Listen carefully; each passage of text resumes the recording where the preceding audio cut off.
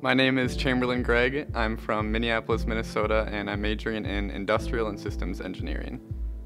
So as I was looking for majors during my freshman year, I was still pretty undecided, but I knew math was something that I enjoyed.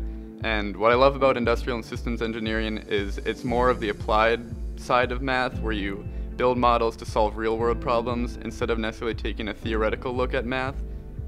So what I would say to any prospective student looking at the College of Science and Engineering is that you shouldn't let anybody tell you that you can't be a part of what you want to do because of your major. So for example, in the marching band, over 30% of the band is in the College of Science and Engineering. We have every single CSE major represented by at least one person in the band. There's a lot of difficult school going on, but people are still finding time to rehearse for 2 hours a day and be a part of this amazing group. It can be hard for me to describe really what the drum major does because there's so many different components that go along with it.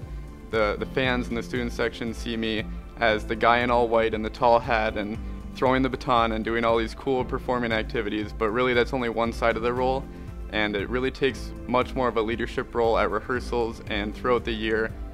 When I found the University of Minnesota, it was like the perfect combination, and obviously seeing the marching band helped influence my decision, but everything about the big school, the big energy, the football games, the fun, with a really good engineering school was just an awesome pick for me.